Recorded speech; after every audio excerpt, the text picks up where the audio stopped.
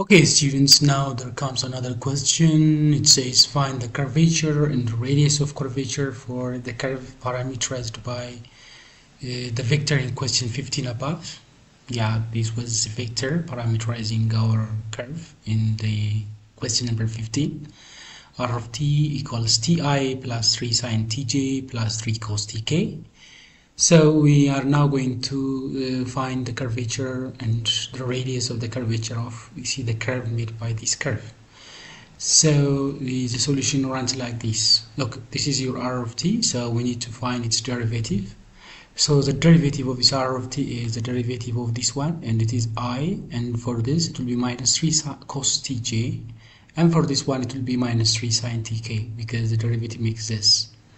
Now once you obtain this, what comes next is the norm, or the magnitude of this vector. So the magnitude of this vector is going to be the square root of, students, the sum of the square of the components, which actually is 1 here, because 1 square is 1, and 3 cos t square, which basically is 9 cos square t, and the square of minus 3 sine t, which is 9 sine square t. So students, here we can take 9 as a common out between these two, and then cos squared plus sine squared can come, and that makes 1, and now 1 times 9 is 9, and 9 plus 1, 10, so you are left with radical 10. So this is the norm of the derivative. So clearly the unit tangent vector is going to be t of t equals r derivative at t divided by the norm of r derivative at t, and we knew what r derivative at t is, as it has been calculated here. It is I plus 3 cos tj minus 3 sine tk. So you just simply copy this one and have it here as a numerator, and the norm of this r derivative at t is radical 10, so you just take that again here. So finally you are going to have this one, I plus 3 cos tj minus 3 sine tk over radical 10. So radical 10 is actually common denominator for these three components. So this one, 1 over radical 10i plus 3 over radical 10 cos tj minus 3 over radical 10 sine tk can come. So this is basically is a unit tangent vector. So how do we define curvature, students? The curvature is basically obtained by taking the norm of, you see, t derivative divided by the norm of r derivative. So we need to determine the norm of this t derivative. So before we determine the norm, we have to know what t derivative at t is, and that basically is obtained by simply carrying out the derivative of the components obtained here for t of t. Since this is a constant one, its derivative turns to be 0, and here the derivative comes to be minus 3 sine t over radical 10, and it is the y component j minus the derivative of this one is cos t, and you will take 3 minus 3 radical 10 as it is. Now you are having t derivative at t, so we need to look for the norm, students, the norm of this or magnitude of this t derivative at t, and this is going to be the square root of the sum of the square of the components. Here we are having minus 3 over radical 10 sine t, so square it will be 9 over 10, and again minus 3 radical 10 cos t, square it, 9 over 10 again sine square t, so you can take 9 over t as a common out, and you are left with cos square t and sine square t. We know that the sum makes 1, so radical 9 over 10 is going to come, and we knew that radical 9 is 3 and radical 10 is going to come as it is. So this is, you see, what we can get. Now comes the curvature. You see, the curvature kappa is defined as the rate at which the unit vector is, changing its direction along the curve, and that is obtained by using this ratio. It is the norm of t derivative at t divided by r derivative at t. We have determined what t derivative at t is. Basically, students, t derivative at t is the norm of t derivative at t is here.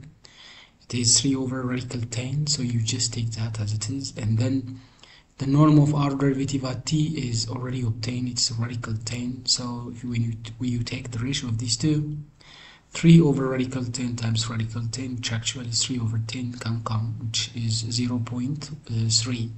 So the curvature value is enabling us to determine to what extent the curve is, getting bending. The curve, to what extent, our curve is getting to what extent our unit tangent vector is changing its direction.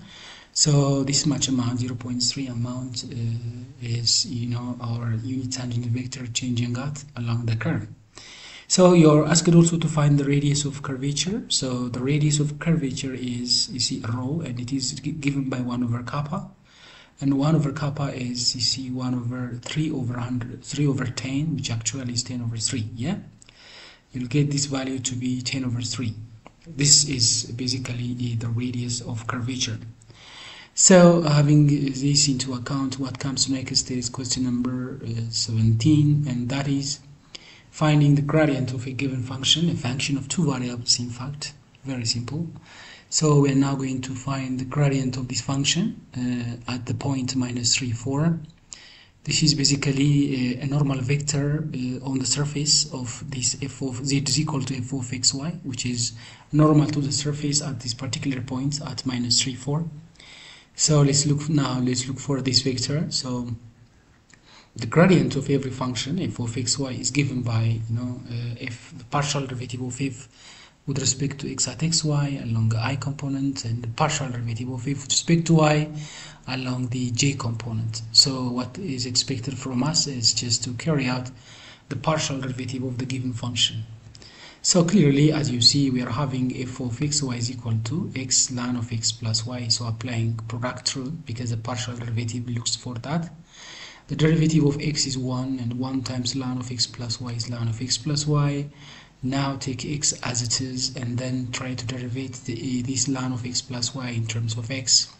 So the derivative of ln is, as you know, 1 over, you see, x. So in x plus y is used, but we are having, you see, a coefficient of x1, so 1 is going to appear, and times x can come. That's all about the x component. And coming to the y component, you see, in the case of derivative of this function with respect to y, x is taken as it is, as you see, and the partial derivative of ln of x plus y with respect to y is 1 over x plus y, so you are left with x times x plus y.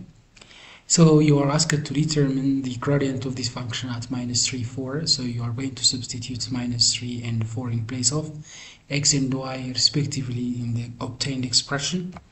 So you are going to have this one, ln of minus 3 plus 4 plus minus 3 over minus 3 plus 4i minus 3 over minus 3 plus 4. You simply substituted minus 3 and 4 in place of x and y. So this makes minus 3i minus 3j, because students, this is 1 as you see, and ln 1 is 0. And this is 1, minus 3i can come here, and again this is 1, minus 3j can follow. So this vector is a vector which is normal to this surface at the point minus 3, 4. So proceeding to question number 18, we are having now, you see, a function of 3 variables, x, y, z. Actually there was z here, students, please add that z here. X, y, z given by 4x cubed minus 2y to the power of 4 plus z squared. So you are asked again to find the gradient of this function at this point. So again, what you need to do is you have to carry out the partial derivative of f with respect to x, with respect to y, with respect to z. So as you see, the gradient of this function f of x, y, z is denoted by del of f of x, y, z, which is the partial derivative of f with respect to x along I, partial derivative of f with respect to y along j, and partial derivative of f with respect to z along k. So students, when you derivate this function with respect to x, you will face 12x squared, okay? 3 comes down and multiples 4, 12x squared along I, and with respect to y, it will be minus 8y cubed, it will be minus 8y cubed, students, this is y cubed. Please have a correction here, it will be minus 8y cubed, and this is going to be 2zk, student, 2zk. So you are given this point, minus 1, 1, 2. So students, let's substitute minus 1 in place of x, and y, you see, in place of y we need to put 1, and here 2. So minus 1 comes here, and 1 times 12, 12i. So even though this one was y cubed, because of the fact that we are having 1 here, this never changed. Basically it is negative 8j, because y cubed is 1 cubed, it is actually 1 times minus 8 is minus 8j, and now putting 2 there in place of z, now 2 times 2 makes what? 4k, so 4, so along the z components you are having this. So 12i minus 8j plus 4k is going to be the gradient of this function of 3 variables.